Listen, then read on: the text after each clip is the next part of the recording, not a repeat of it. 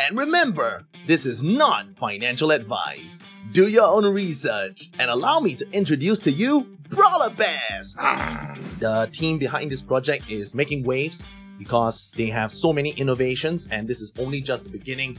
There are even stats when it comes to picking out a bear, whether it's got high strength, high endurance, high intelligence, different factions to boost those stats as well, and a luck attribute that also determines critical strikes and also one-hit knockouts in the arena, right? So do take note about these stats when you go shopping with your bears, because the aesthetics are not too important, because you can once more equip NFT items onto them, change their appearance and improve their rarity. When these were getting popular, you could easily pick a floor bear at 0.05 Ethereum, despite the fact that Ethereum has gone way up in value since then, back when it was about 1200 USD. Now we're looking at 1500 USD. You can see that the floor price for the bears has steadily risen despite the climb of Ethereum value, right? Because more people are becoming aware of this project. They have that strategic partnership with the Plague. Once more, getting more people in to look out for this innovative project that allows you more than just collecting these pixelated JPEGs. But they're awfully cute, aren't they?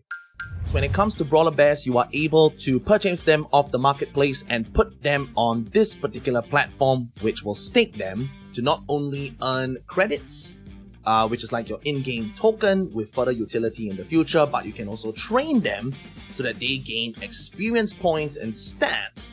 And on top of that, you can even send them on quests to gain even more NFT items that can be equipped onto your bear NFT, which makes them dynamic NFTs.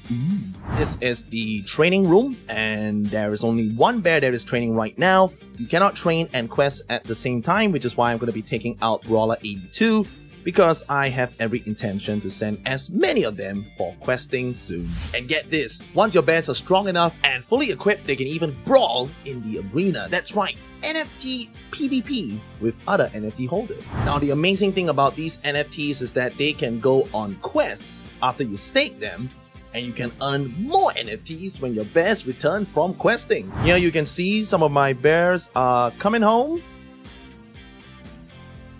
We'll select End Quest, and it's all done for you on the blockchain without gas fees, courtesy of an extra layer built on the Polygon blockchain. Alright, so that's one of the most amazing things about this, is that when you stake, when you do anything to change the NFT, including its name, you will need to pay gas on the Ethereum blockchain, alright, because you are rewriting the metadata. But for the game elements that's on the Polygon chain, and there are no fees whatsoever, they are all absorbed by the developers. And just like that, my NFTs have returned from questing, where we're gonna have some items waiting for us. Alright, as you can see, we are sending off some of our bears for a brand new quest, one that is very, very exciting because the drop items is quite epic, with a nice selection of NFT items related to another NFT collection called the Plague. Alright, so it's a strategic partnership, and these are legendary and epic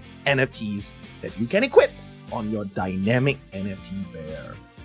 Check it out, aren't they cute? You got the Golden Plague hoodie, you got the frog head that gives you so little chance to grab it, 0.5%, 4.5%, so fingers crossed. And I would be happy as well with the Plague biker jacket that will go so well with my motorcycle bear.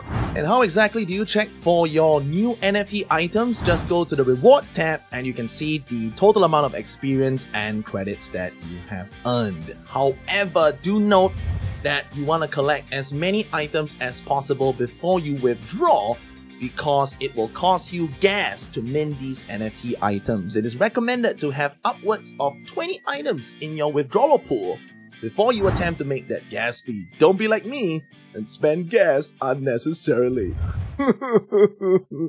20 bucks for 5 items. Even when it comes to claiming credits, it is also absolutely free. No gas included, as it is once more on the second layer on the Polygon blockchain and paid for by the developers. So what are you waiting for? I will see you in the den as we brawl it out. LF.